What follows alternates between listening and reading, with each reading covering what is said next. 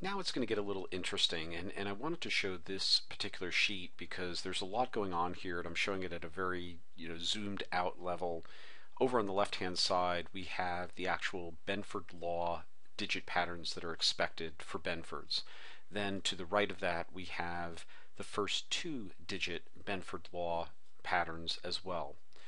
And then what I did was I copied and pasted from the various pivots that we have here. So take this pivot here, if we highlight these cells, do a copy or right click copy and go into the Benford for scoring sheet. I then pasted that information here, and I just did a standard paste, but let me just do it over here so you can kind of see what I did. So I just do a standard paste, and at that point it just brings over the values in that with any sort of formatting. So if you just do a Control V, or in the case that I did was I just did a paste, right click paste, it'll bring those values in. Now I'm just going to delete that for our sake. What I've done here in this particular spreadsheet is I've copied and pasted from the first pivot these values here for 0809. Then I also have done the same thing for the first 2 down here. And then we have a variety of calculations that are taking place along the lines here. So let's talk about how we get these calculations in here, and then how we're going to use this as part of a scoring mechanism in another set of sheets here in Excel. So what I'm ultimately trying to do is I wanted to take the 2009 data, which is here. Again, it was starting at like record 48,000, and this is all the 2009 data, starting at 1/1 to 12/31/2009. Again, it was like 43,000 rows or so of data. And what I'm going to do is I'm going to use, between this sheet and that sheet, we're going to bring in all of these scores. So let's talk about how we now do that. So the first thing, let's just take a simple one here, the first digit pattern. This was the copy and paste that we did from the first pivot. What I then did was I do a VLOOKUP. So we're going to get really good at VLOOKUPs here, where you're going to, let's just take a look at this function. I'm looking up J3, which is this 1, and I'm looking at the range, and notice the range here is actually set with these dollar signs, and the way to do that is to set this up, set up the range, highlight that range of A2 to B10, and then select the F4 button, and the F4 button will automatically put this information in here. So let's just I'll just redo that just so you can see it. If I select this range here, and oops, let's delete that. If I select this range here and select the F4 button, notice how it will bring that in.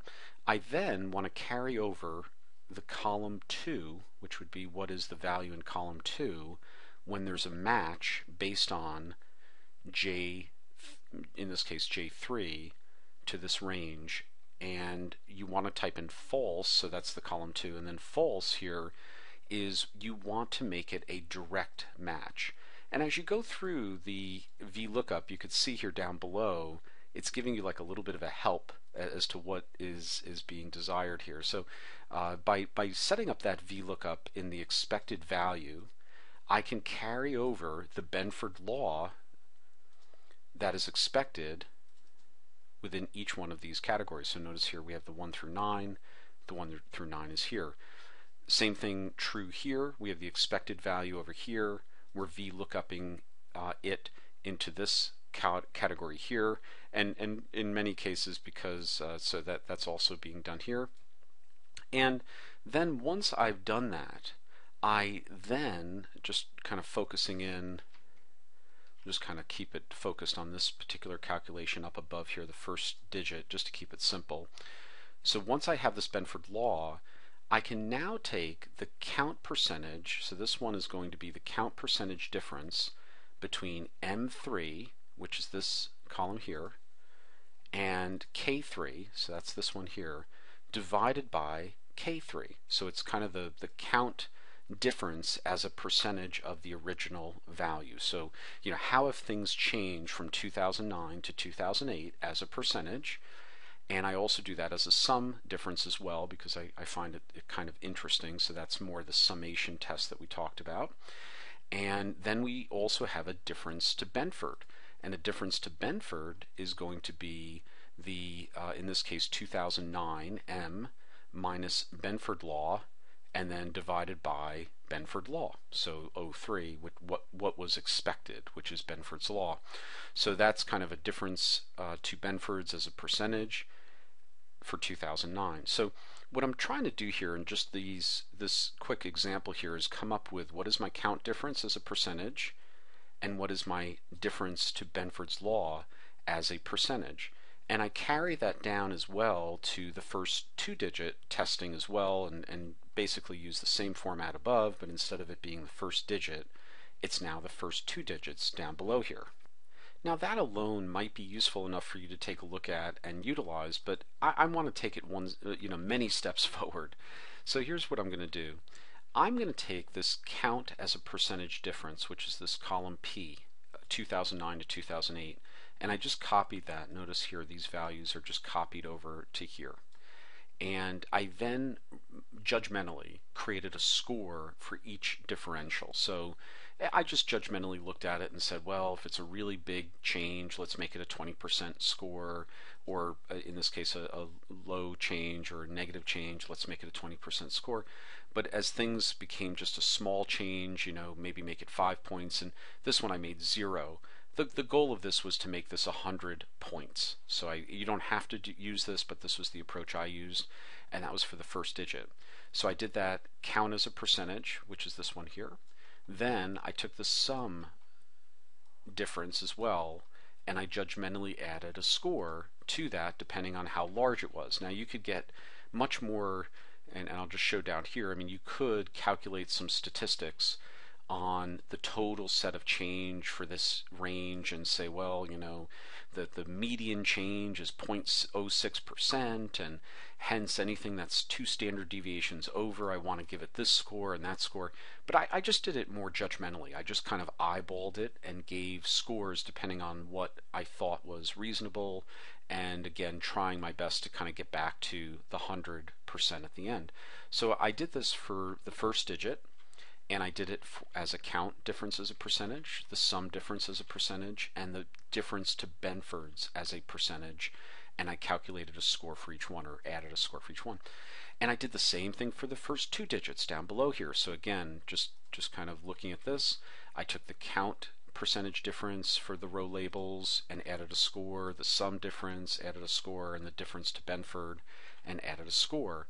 And as you notice, because we have, in this case 10 to 99 showing up here, and this might be the better way to show it, 10 to 99 down here, that you really can't give a score very high. You'll end up blowing the 100% or the 100-point scoring pretty quickly if you start adding scores of 10% here or whatever, because there's so many to spread out.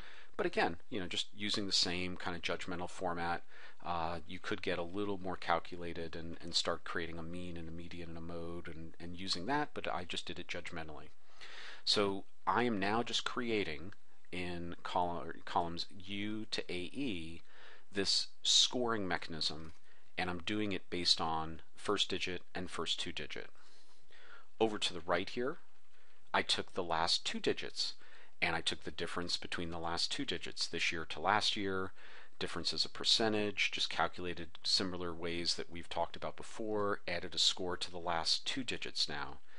And now I have lots of these different scores that I'm using that we're now going to combine together. And my rationale for doing this, going back to the analytical procedures from the AICPA, was to have many more indicators, to start looking at expected values, which is Benford's law, or external expected values, also taking a look at ranges over time or trend analysis for my own internal values, and really trying to come up with as strong and as many items as possible so that I can create a really strong model. So like I said, we have the Benford for scoring, which is just now these columns here, and the 2009 scoring. And the 2009 scoring, all I'm going to do is now take a look at, okay, notice how this is the first two digits. Let's kind of scroll into this.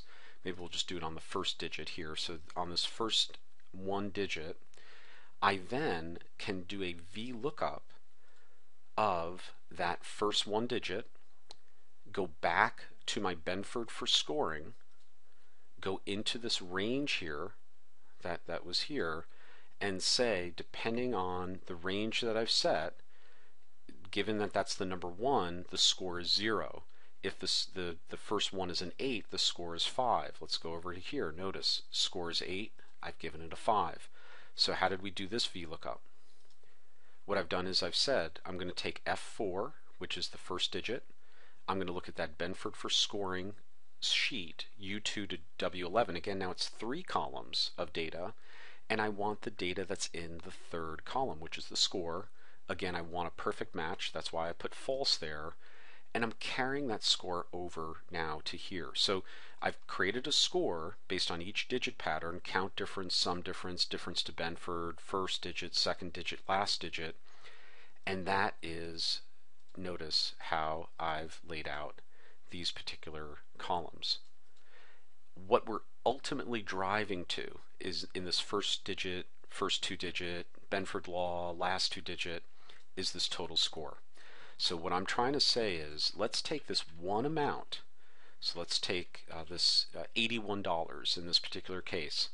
What is the first digit score count difference 2009 to 2008? Again, we're testing 2009's data here. What is the first digit count score? What's the first digit sum difference score?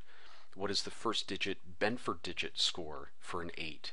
And following and so forth and so on, until you get to a final score for that particular number. And actually 127 you'll see is pretty high up on the chart. This particular number, score of 33 in totality for $175, wasn't scored that much.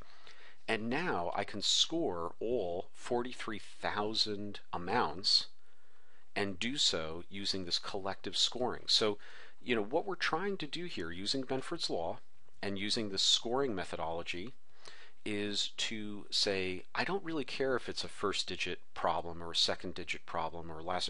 I'm looking across the board for changes and differences between this year and last year, first digit, first two, Benford's law, last two, etc. And instead of really focusing in on each one, I'm really just now looking at this total score column. So that's the total score that we're now calculating. And like we said, we have a lot of the VLOOKUPs here that we can utilize, and you can go back to in the spreadsheet that we're giving you so that you can really see, okay, where does this, this first two count difference score? It's U16 to W105 of the Benford for scoring. So let's just go there so we have U16 to W105 down below here, and you see that that's where it's pulling it from, and then it's based on the third column and pulling that score into this one. So it's a little complicated because you're bringing in so many different scores to this one particular spreadsheet. But again, how much more powerful is this, that we're now just not looking at it as one item, but looking at it in a more collective way. And once we've scored this, we can now start graphing it, because I think having this total score is interesting. Having this whole column is interesting, and you might want to just sort the column from high to low, or look for the large values, the small values, maybe get a statistic on it. But what's going to be even more powerful, as we'll show you, is when you start to graph these values, and then when you start to summarize these values based on who entered it, and the supplier, and the date. So we can look, are there certain days of the year where the scores go way out of line, or where a certain supplier just has numbers that just don't rack up to what we've done in the past and what Benford law has to say about things. And again, going back to AICPA analyticals, this is a much more powerful test because you're using so many values, internal data, external data, And you're almost creating a bit of a reasonable test or a regression analysis by doing it this way, because now you're going to just be looking at those values that really show up and are just not consistent with everything that you know about number theory.